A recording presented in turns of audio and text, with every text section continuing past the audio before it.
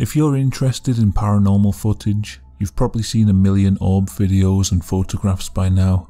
Some people believe them to be disembodied spirits. Some say they are simply dust particles and insects distorted in a camera's spotlight. But there is another theory that I find much more interesting, and it could hold the key to a secret alien invasion that is happening right now under our very noses. I'll admit this theory is way out there. It's something that I personally find difficult to be entirely convinced by. However, I find it compelling enough to look at with an open mind. I'm going to be looking at two YouTubers that deal with the alien orb invasion, Scott Payne and Super Mush Mouse. I tried to contact each one to get more information on their ideas, but none have responded, so I'm going to piece together what information I can from their videos. From what I can gather, the main idea is that the Earth is being invaded by alien orbs which can cluster together and take the shape of other objects. The orbs themselves are invisible to the naked eye, but can be filmed under certain conditions. They most often take the form of insects and birds so that they can live among us without raising suspicion, but they can also take the form of any other object, even humans. The theory also encompasses chemtrails, Morgellons disease, and holographic illusions. Things such as planes, people, and even the moon are holographic projections created by the orbs. Somehow this all links in with the wider plot of the alien invasion and their plans for humanity. When enough of these orbs are attracted to an area, they will cluster and take over the landscape. What at first appears to be normal trees and buildings, on closer inspection is revealed to be enormous alien clusters which undulate with life. The first channel I'm going to examine is Scott Payne, whose username used to be GoScott when I first discovered him. The earliest videos on his channel from about 7 years ago concern alien implant removal and feature him using some sort of electronic foot bath device to extract a dark substance from his body. There is also a video where he uses a high-powered torch to film magic dust, which he claims comes from chemtrails. A couple of years later, Scott begins uploading security camera footage of a strange glowing orb that seems to move about outside his property. From then on, he uploads regular footage of these strange orbs. It all seems to happen in his front yard. He calls this area the Alien Orb Airport because it acts as a sort of landing spot for these extraterrestrial visitors. Over a number of years, the orbs appear to gain in numbers and the activity increases. He also captures what he calls the Alien Orb Power Line, a long thread which he claims is made of the same substance as the orbs, and acts as a kind of hatching spot where new orbs are created. Of course, people watching his videos have commented that this could just be a cobweb on a lens of his camera, but Scott attempts to disprove this in later videos by trying to sweep the thread away with a broom and spraying it with water, both of which have no effect on the power line.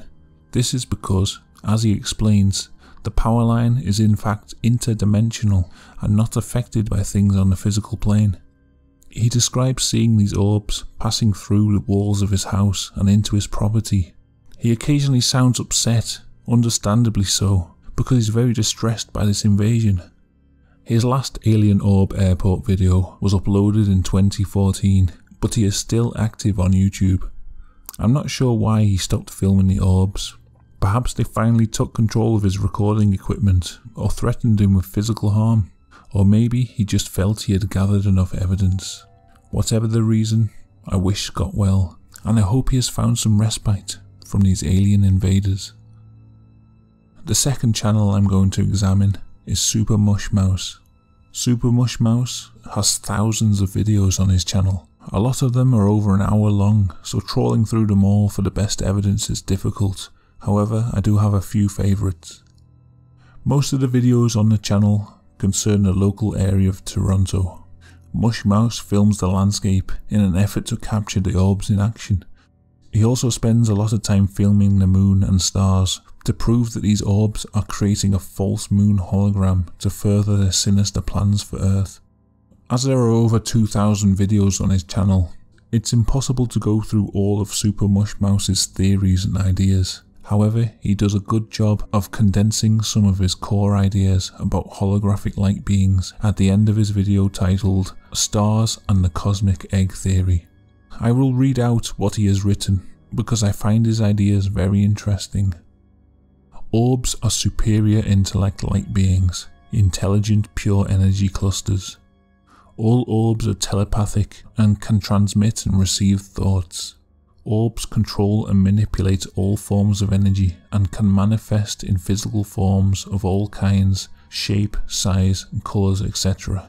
by clustering, shape-shifting, manipulating the periodic table, splintering and redistributing into smaller orb units, reconstitution, adapting to every type of environment, dimensional shifting, and exist everywhere in an infinite number of forms and shapes, and can change into their pure energy form instantaneously and at will. Not all orbs are the same, there are many varieties of orb species. The queen lays and tends her eggs and young. Adult orbs revolving around the circumference of the nucleus provide powerful electromagnetic charge, creating energy, radiation, heat, and an EM field which holds the eggs in an egg sac or pouch, which collects and stores this charged energy for sustenance and life environment of the eggs and young. The orb cluster nucleus stores so much energy that it generates tremendous amounts of radiation, heat, and pure light so that it becomes a star and creates the opportunity for evolution and life cycles of lower physical life forms to take root and flourish. As in our case, the star we depend on is the sun. So as you can see, not only are these creatures viewed by Super Mushmouse as sinister invaders, but as architects and engineers of life on Earth itself. Beings that impersonate God and control our lives for a purpose known only to themselves.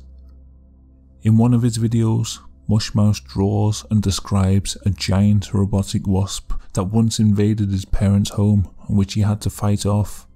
The drawing here is shown to scale. It must have been a terrifying experience, but luckily he was able to kill the beast and save his family.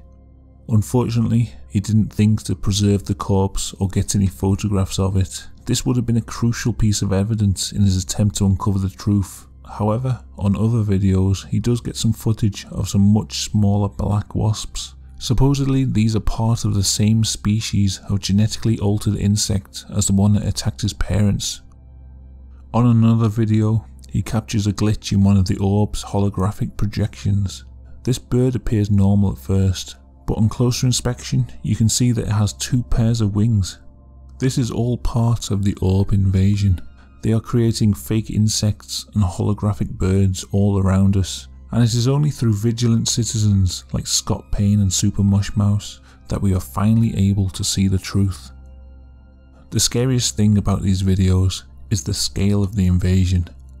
Super Mushmouse shows that large swathes of downtown Toronto have been completely taken over by swarms of orbs. Officers now act as incubation and spawning locations for more orbs as they fly up from the buildings in droves. Given the scale of this invasion, it made me wonder, have orbs taken over my local area too? I definitely don't have as good a camera as Super Mushmouse, but I decided to try and film some orbs anyway. This is the footage that I captured. My first experiment was inconclusive. I did capture this strange man who seemed to be composed entirely of light. And maybe this bird's holographic, but I'm not experienced enough to identify such things to say for sure. Overall, looking at this footage, it seemed like my local area had remained mostly orb free. But then I remembered Scott Payne's video of the alien power line. In bright weather, the power line was invisible. It was only when the light began to dip that it became visible again. Super Mushmouse got some daytime footage, but it was filmed over a large city with a lot of air pollution.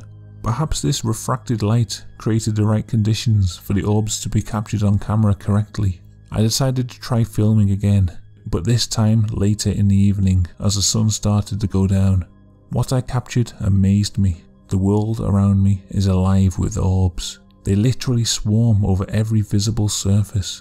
Scott Payne gives some good advice for capturing orbs on camera.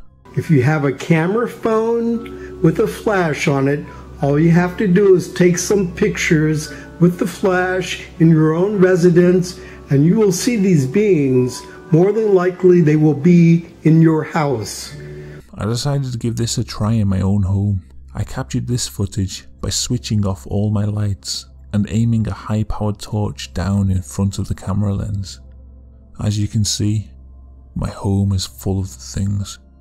I've been sitting here perfectly happy in my house, and all this time I've been surrounded by alien orbs. Now the more skeptical among you will say that this is just dust particles reflecting the light, and that low light levels cause the camera sensors to overload, and this is what causes the grainy image seen in this video.